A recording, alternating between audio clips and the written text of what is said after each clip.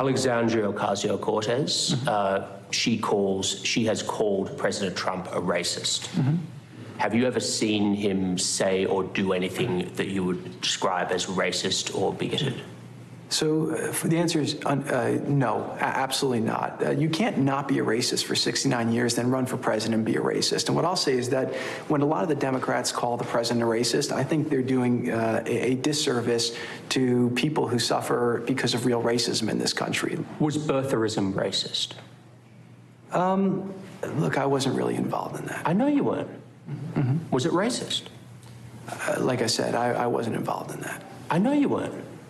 Was it racist? Look, I know who the president is, and I have not seen anything in him that is racist. So again, I was not involved in that. Did you wish he didn't do that? Like I said, I was not involved in that. That was a long time ago.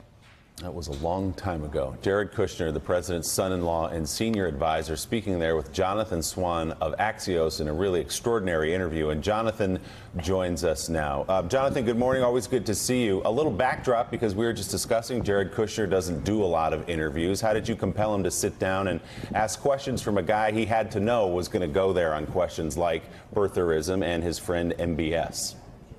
Just bribery, Willie. Just pure bribery. Just straight bribery, cash deal. Under the table stuff, you know. Fair enough. Yeah. Oh, you're just going with that. Okay. Yeah. So let's talk about, were you surprised? We got a lot in this interview we want to show and ask you about.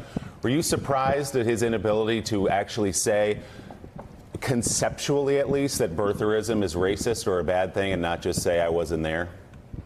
No, not really, because Jared Kushner defends his father-in-law at every turn. And, I mean, the question I asked was, I mean, you've heard a pretty loud chorus of Democrats, Alexandria Ocasio-Cortez probably being the latest, to call the president a racist. And so I asked a very open-ended question, which was, have you seen him say or do anything that you would regard as racist? And he gave a very passionate defense of the president, and I just thought a logical follow-up would be to ask him about the two incidents which people bring up most prominently when they make that argument about the president. I honestly didn't know how he was going to respond, and I think they're the most interesting questions. When you ask a question and you genuinely don't know what the answer is going to be, it's sort of the opposite of a prosecutor where they know what the answer is already. I didn't know what he was going to say, and so yeah, I was interested and I guess somewhat surprised that I suppose I thought maybe he would be even more forceful and might say no, it wasn't, you know, just out of pure loyalty. Even for a loyal son-in-law, though, Rick Tyler, to sit there with that expressionless look on his face and not be able to show any emotion or any broad condemnation for birtherism, which was plainly racist, remains extraordinary. Well, he said that the president had been racist for 66 years, and New Yorkers know very well the full-page ad that Donald Trump took out on the Central Park Five, and so that started it, and then birtherism was clearly racist. But I want to ask Jonathan if you got any insights into the Middle East peace plan that's supposed to be rolled out in June and what it might look like. It looks like the Abbas and the Palestinians are boycotting this sort of economic Davos that was supposed to occur in Bahrain. Did you get any feeling for what is in this plan? So it's important to note that the summit at the end of this month is an economic summit. That's the economic portion of the plan. The great mystery in the region is what the political portion of the plan contains, which is the division of territory. Will the Palestinians get their own state with a capital in East Jerusalem, which is obviously a central demand? To what extent will the Israeli government and military be involved in that area? And Jared Kushner has been incredibly tight-lipped about this plan. It's probably one of the best-kept secrets in the U.S. government, and he didn't reveal anything to me. But what he did say, you know, those parts of the interview were the least revealing when I tried to press him for details. The more revealing were the big picture questions I asked him, which were, you know, do you think the Palestinians are capable of governing themselves? He seemed very uncertain to the point of not really, at least not currently. And then he said that he believes they should have self-determination, which is quite a flexible term and doesn't preclude the idea of being Israeli military or governmental supervision. So let's listen to part of that exchange with Jared Kushner on the Middle East peace plan. Here it is. Do you understand why the Palestinians don't trust you?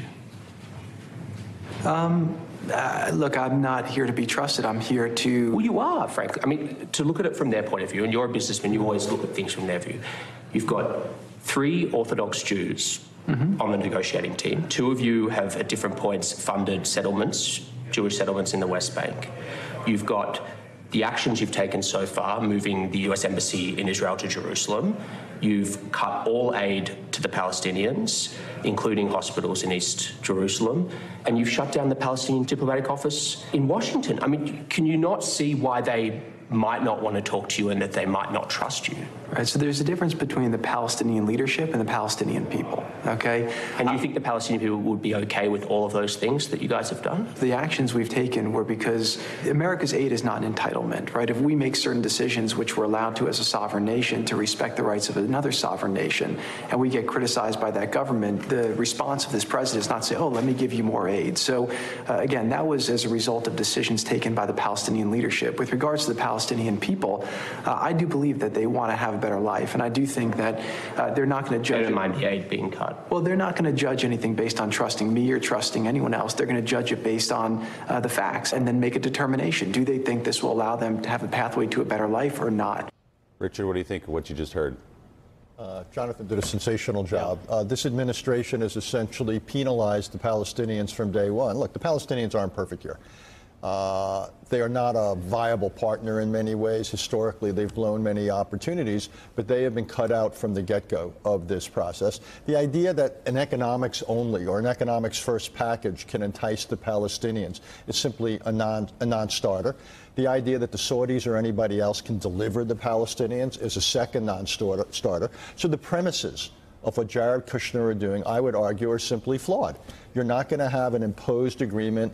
Economics is not going to win the day here. And then it's garbled. Self-determination. Think about the phrase. Self-determination means the Palestinians get to choose their own future. That's not going to happen. There's not a Palestinian state on the table here. There's something ill-defined that's less. You don't have an Israeli partner either, by the way, until at least November, and depending upon the nature of the government, you won't have a partner then. So I really think this plan is stillborn. David Ignatius, can I just ask you, is there any reason that we should take Jared Kushner's peace plan seriously at all? Well, he's put a lot of work into it, and he's spent a lot of time traveling, talking to people about it. The simple answer is that the United States has abandoned the role that Richard Haas, so many others helped us to play, which we described as being the honest broker in this very difficult problem that's been there since 1967 about the Palestinian territories, how they should be administered, Palestinian aspirations for statehood. When I look at what Jared Kushner, the business guy, is trying to do, I think of this being a leveraged buyout of the Palestinian problem. The Bahrain Economic Summit, basically the idea is let's hose this area as much as we can with investment. Let's try to create jobs, a sense of economic dynamism, so people will forget about some of the other harder issues. There will be what we call an outside-in effort to take Saudi Arabia, the UAE, other major countries, and in some way embody the idea that those countries now accept Israel. I think that's going to be powerful. Nobody should minimize the importance of that. But in terms of getting to the heart of this problem, I've seen nothing from this administration that really engages it in the ways that we've learned since '67 have to be done. Jonathan Swan, so thorough was your interview that we actually have to take a quick break. We want to talk more about it on the other side, including your questioning to Jared Kushner about his friendship with the Crown Prince of Saudi Arabia and the infamous 2016 Trump Tower meeting. All that when we come right back on Morning Joe. Thanks for checking out MSNBC on YouTube, and make sure you subscribe to stay up to date on the day's biggest stories. And you can click on any of the videos around us to watch more from Morning Joe and MSNBC. Thanks so much for watching.